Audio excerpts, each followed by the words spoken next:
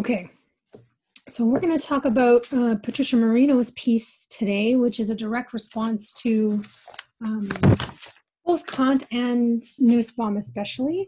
Her paper is a really good example of how to structure a philosophical argument because she sets up the question of objectification and how it kind of the overview, and then gets into Nussbaum's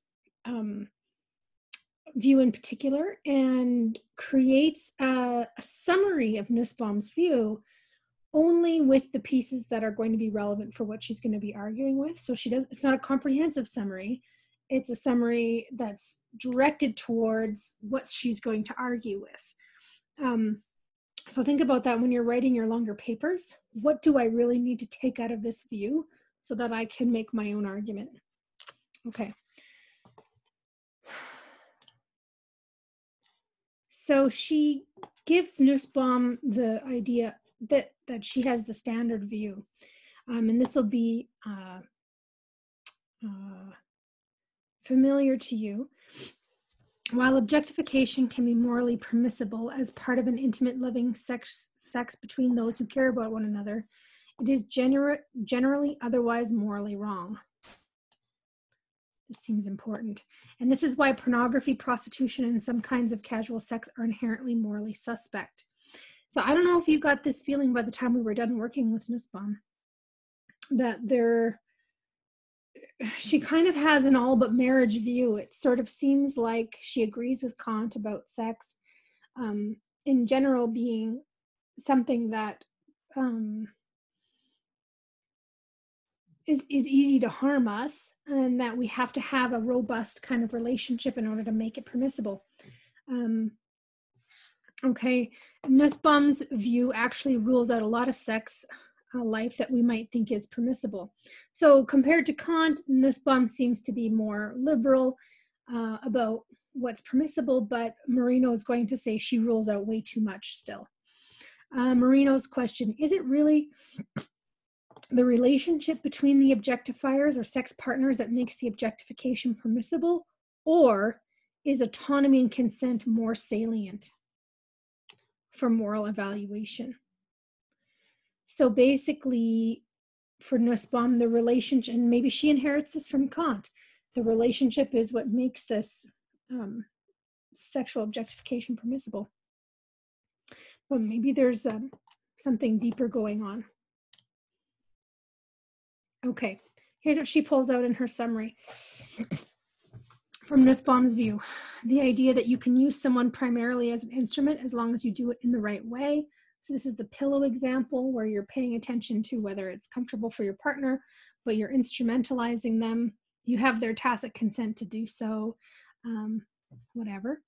What else does she pull out of Nussbaum's view? Benign objectification requires intimacy or a narrative history with the other person. So there has to be some kind of ongoing relationship with them. And then, of course, she spends a lot of time arguing for Lorentzian objectification at the end. Requires use in similar ways. So it's permissible because they use each other in similar ways. So that's the symmetry condition. And giving oneself over as an object when the other does so as well. And that's the mutuality condition. And Patricia Marino is going to pick these apart, and she's not convinced, let's say. Okay. So the question is, again, if we set out objectification as this morally problematic thing that we do to each other, we have to find out, are there conditions that make it permissible? And if these are Nussbaum's conditions, symmetry, mutuality, and intimacy, how do they make that instrumental use better? Right? So how do they provide enough change in context to make it okay? Her claim, of course, is that instrumental use can be moral if it's done in an otherwise respectful relationship. And Patricia Marino quotes Alan Sobel here, and I'm going to call it the temporality objection. For how could the fact that A usually treats B with respect on most occasions make it permissible to treat B as a mere means on other occasions? So this is the question, is you know, does it make it better to treat someone instrumentally if most of the time we don't do that?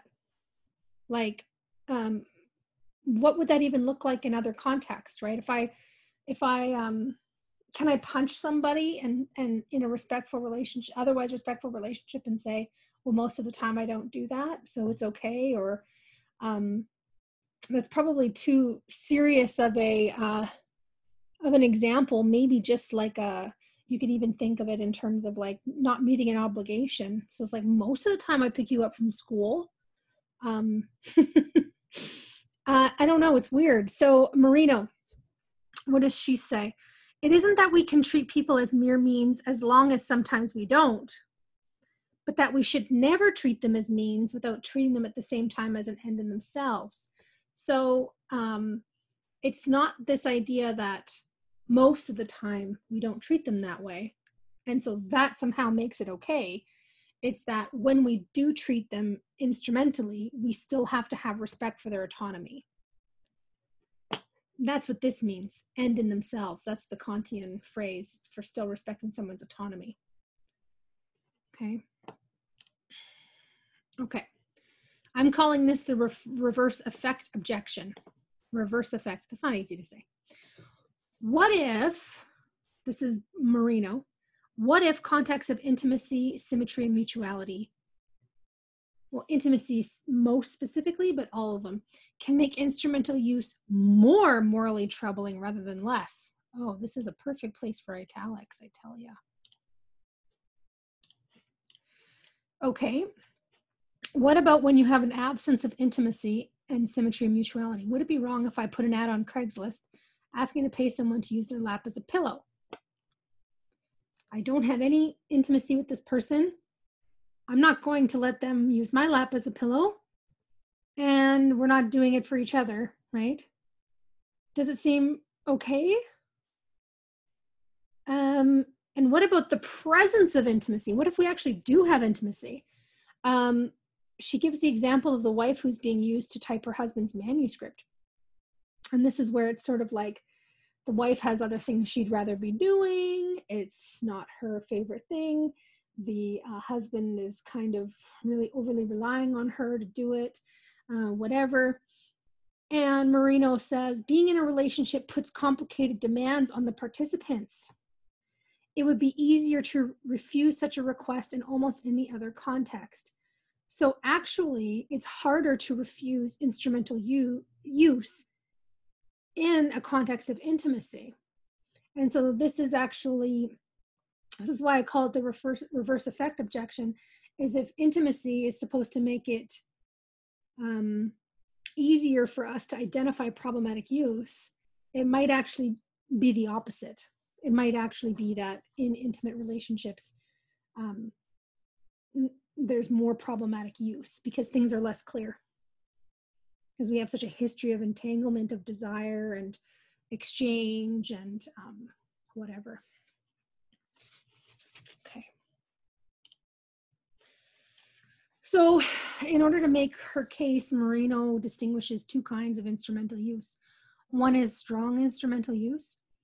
So A uses B as a genuine tool of A's purposes, really as a thing when A fails to consider B's decisions, when A coerces B or deceives B or simply forces B to do what A wants. Now there's a lot there. Deception can take many forms. You can think about if you are telling someone something about yourself that makes them consent to the encounter. That can be problematic. Coercion is, there's lots of different kinds of coercion. One is, positive coercion, or let's try negative coercion first, which is just sort of threats of violence. Positive coercion is when you give someone an offer that is almost impossible for them to refuse. So I'll give you $1 billion, or even if you have someone who's, not very well off, $1,000, a few $1,000s, can be really enough to be coercive if that money constitutes a substantial change in their life. Okay, so strong instrumental use, of course, covers rape and other forms of abuse that we might want it to. Then we get into weak instrumental use. So this is a way of sort of siphoning off ways that we can instrumentalize each other, and it wouldn't be problematic, or not as problematic. We may respect a person's autonomy by respecting their decisions in the appropriate domains, while simply not concerning ourselves with their wishes and desires in general. So this is really trying to put a pin in the intimacy condition for sexual objectification. So, if I'm having casual sex with someone, I need to according to Marino, I need to pay attention to their wishes and desires in the sexual domain, but not their wishes, desires in life in general completely. At least if I fail to do that, I haven't wronged that person. So what does she think is good about weak instrumental use? It avoids strong instrumental use. It doesn't require that we have intimacy, mutuality, and symmetry. So this allows consensual casual sex, which, seems like an account of sexual morality probably should. Or at least Marino thinks we have strong intuitions that it should. Basically, you need to care how they feel about the stuff you're doing to and with them, but not all their life's desires and wishes, and you need to consent and respect autonomy, okay? Which part of Marino's argument is going to be that that's actually a lot clearer when you don't know the person, because you have to be, or you should be more above board, more not presuming, and you should be able to be more forthright about how you feel about things. That's part of her argument. Okay, so essentially the argument is building to get rid of this intimacy criterion. Nussbaum really does seem to argue that unless we know each other, we're going to just attend to the incidentals, genitals, or fetishize each other, which is fungibility, which is always suspect. Marino, sexual use and consent get even murkier in relationships. There's a complex web of desires and exchanges. So just intimacy alone can't be the criterion. There has to be something more robust that goes across all sexual encounters. And that's going to be autonomy and consent. So then the question becomes, can you consent to weak sexual use? Right? So let's remind ourselves what weak sexual use is, or weak instrumental use. Respect a person's autonomy by respecting their decisions in the appropriate domains while simply not concerning ourselves with their wishes and desires in general. So let's see if we can dig out a little bit more about weak instrumental use. This is on 351. The second kind of instrumental use does not involve violations of autonomy. It is the way we treat a person when we do not care about their ends or take their general wishes and desires into account. This seems to be the relevant kind of use in the pillow story. I do ask my lover, may I put my head here, but I do not worry about whether he has some unexpressed desire to go to the kitchen or check his email. I figure if he decides he wants to do that, he'll protest. The difference is subtle but important. We may respect a person's autonomy by respecting their decisions in the appropriate domains while simply not concerning ourselves with their wishes and desires in general. We fail to make their ends our own. If we treat someone in such a way that they further ends of their own consensually, while we do not concern ourselves with their ends, this is what I call weak instrumental use. So here she talks about, I like this example actually. If we decide to drive to work together and split the driving by half, I do not worry about whether you would prefer doing less of the driving or doing no driving at all. This is consistent with respect for autonomy. If I hold it's weak instrumental use. So basically, we've set up this exchange that we've decided to do, and you might prefer not to do it all the time, but we have come up with this. This is a little bit problematic. You have a wish. You have a wish, like you don't like doing it, but it's your choice to do it. It doesn't make it wrong. There, that's what it is. The difference between a choice and a wish. If you mow my lawn because I'm too weak to do so, or just because you're a nice guy and I let you, this is weak instrumental use. If I deceive you or trick you into doing so, this is strong instrumental use. Weak use involves respecting a person's stated permissions while ignoring the full range of their wishes and desires. That's on 352. So that seems really important. So you respect their stated permissions, but you don't have to take into account the full range of their wishes and desires. Okay. All right, so can you consent to that? According to Thomas Maps, if you consent, then you are not being used. So the idea here is that use and consent work against each other. So as soon as I consent to something, I'm not being used. But if I'm being used, I'm not consenting to that. So the two kind of travel together. But Marino thinks you can consent to being used in the weak way, not in the strong way. So what are some examples that she gives? You might want to have your autonomy respected, but your wishes ignored, okay? So it's like, I give you permission to treat me in this particular sexual way, and there's going to be things that I find unpleasant about it, but it's according to my stated permission that I want to have these things happen. You might want to use the other person for pleasure.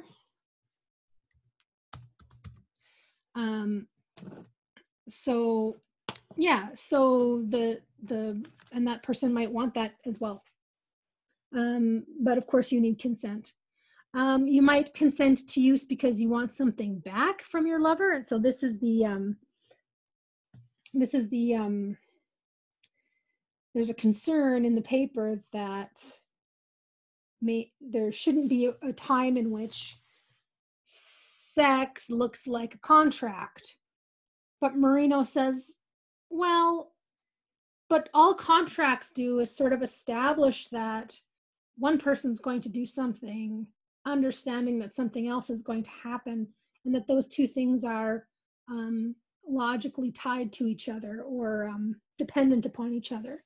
And she says, unless you're having like a magical sex where both people have the height of their pleasure at the exact same time, that sexuality does entail often, especially if you're considering sex between a wide range of bodies, it does entail sort of focusing on one person for a while and focusing on the other person for a while and back and forth. And so there is a sort of sense in which I'll do this to you, you do this to me, and we both enjoy, hopefully, as much as possible. Okay, so what does she say about this? A uses B in the weakly instrumental way when A generally ignores B's particular desires and wishes and used B to pursue his own ends, but is attentive. This is very important, especially if you think about Canadian law, about how you have to have ongoing affirming consent, attentive to whether B's consent, both to particular practices and to the use itself, is ongoing, okay? So, in other words, it's just fine to ignore someone's particular desires and wishes insofar as what's happening to them and what you're doing together is consensual, which means always being attentive to whether that consent is ongoing. Okay, so that's why for Marino, these other conditions around the context of the relationship aren't going to work, consent and autonomy matter the most. So this means we have to pay attention to power dynamics to make sure consent is genuine and not coerced. So there's scads of literature in this area that talk about how consent compromising situations of unequal power are. So she gives the example of a quid pro quo where you have a boss who wants a sexual favor for a promotion, and that would be, you know, a problem because that person, it's an unequal power dynamic. And that person's consent has been manipulated, I guess, with the offer of exchange and the fact that that person has power over them to punish them if they don't consent. So that's part of the issue. The other issue is sort of like bigger social and political problems around like whose consent is recognized and understood. You know, a lot of feminist protest around sexual assault has been about talking about yes means yes, no means no, because, you know, it has been an observed social pattern that the many different ways in which people who are less powerful say no to sexual encounters with people more powerful are just not recognized. So their words are not recognized, their power is not respected, their autonomy is not respected. And so these muddy these contexts. And we should be really worried about that. We're going to talk about consent sort of in the next little bit of the course as well. So insofar as society is so organized that some persons must allow themselves to be used or otherwise objectified because they are poor, because they are regarded as non-autonomous, because they are simply regarded as sex objects and therefore always used, there isn't morally acceptable sexual use. So when we talk about disability in sex, we're going to watch a documentary about a sex worker who is, well, she seems to be doing her chosen profession. And so we have to acknowledge that there's diversity amongst people who do sex work. And there are other sort of, while there are allegiances between both of them in terms of like they're subject to similar laws or whatever, there's a lot of range of differences. So one of the words that gets used here, people who are simply regarded as objects and therefore always used, or people who are regarded as non-autonomous or because they're so poor. The term there has been used, the term that's been used there has been survival sex work. So people who have had to, let's say, resort to sex work because it is their only option. And so that's quite different than the woman in the documentary that we're going to be watching. Although, like I said, there's reasons for political alliance between them. Thus, sexism and inequality of various kinds can make sexual use morally problematic because they make consent impossible.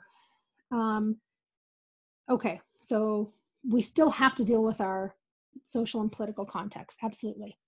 So Marino's view downplays mutuality, symmetry, and intimacy. Marino has shown that intimate relationships are often even more difficult to adjudicate and that mutuality and symmetry don't make a moral difference. So hopefully this larger conversation about objectification between Kant, Nussbaum, and Marino, and Cahill actually gives you enough of a background here that maybe we can start building a paper out of it. But anyway, that's all for now.